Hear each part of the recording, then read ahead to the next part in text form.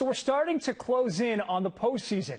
In 5A, it seems like Lancaster has been playing at a playoff-type level all season. The Tigers have scored over 100 points in 4 of their last 5 games going into their Friday night matchup.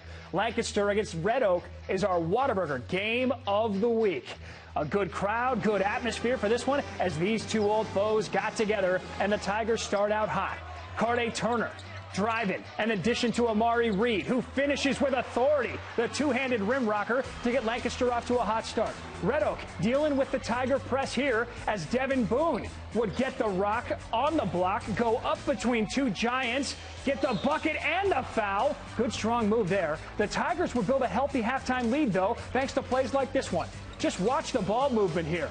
Going all the way around, it eventually gets to Mario Perry, who's going to be open for the wing three and buries it. We go to the second half now.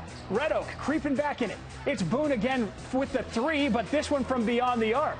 Then Lancaster's Desmeon Jones going to get hot, shaking his defender, creating space, knocking down the mid-range jumper, part of Jones's brilliant third quarter.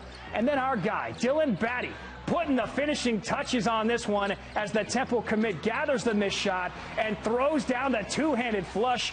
The #1 team in the state in 5A gets the win, Red Oak over Red Oak by the final of 69-42. The Game of the Week is brought to you by Whataburger. There's breakfast, then there's Whataburger breakfast, with items like honey butter chicken biscuit, taquito, and breakfast on a bun, served at 11 p.m. to 11 a.m.